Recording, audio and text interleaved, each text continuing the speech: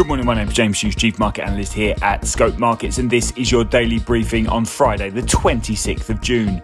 US market swung from negative to positive in its session on Thursday, and that was after banking stocks surged.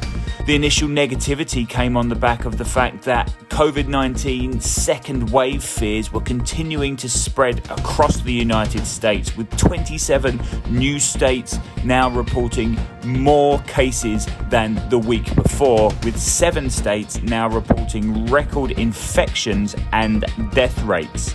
However, after the closing bell on Thursday, the banking stress test results from the Federal Reserve came out showing that some banks could get close to minimum capital levels in some of the pandemic scenarios, which took futures lower after the close. And that lower futures prices is now being reflected for the open on Friday.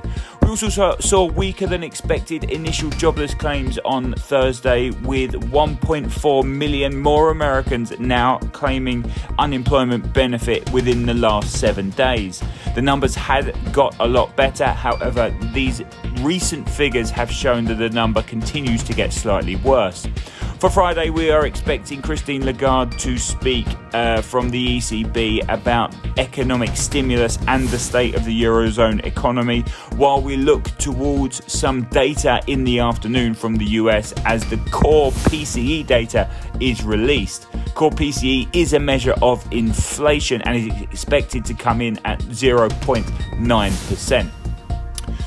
In other news, we are seeing many Wall Street executives now look at Joe Biden as a serious contender for the White House. Joe Biden is ahead in many states now in nationwide polls and the key swing states, which points to the fact that Joe Biden now has a very good chance of winning the election in November. However, November is a long way away.